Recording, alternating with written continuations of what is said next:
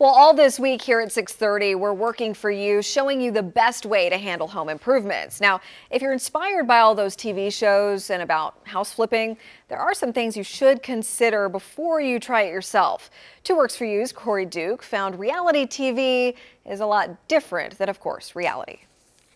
Flipper flop, fixer upper, property brothers. It's all the same concept. Replace all the hardware. They get a house in disarray. Door handles, all the hinges. Take about a month to flip it, and voila! The end result is a beautiful home. And money in the bank. But perception is sometimes deception. They're beautiful homes and everything, but it's just not reality. Travis Tomlinson has been flipping homes for years.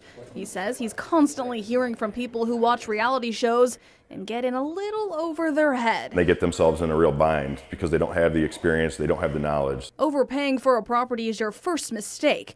You need to know the neighborhood. If you purchase wrong, it's really tough to make a profit on it. If you overpay, you'll have less money for other things. If you've even done a small home improvement in your house, it ends up being twice as expensive as you thought it was going to be.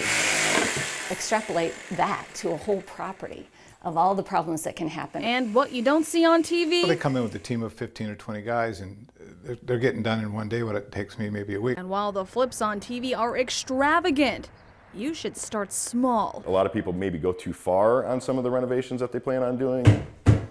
That will really make it stand out. Laurel Fulton, who stages flipped homes, says perhaps the biggest misconception on TV is the profit. It's not realistic that you're going to make that kind of money. Maybe in certain areas, California and other places you can, but for our area, typically you don't see those kind of profits. So in order for your first flip not to be a flop, find the right property for the right price.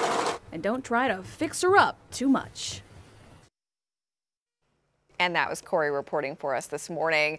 The experts we talked to say to make sure to have a mentor if you're a first-time flipper who knows what they're doing. They can help you out if you run into any unforeseen problems.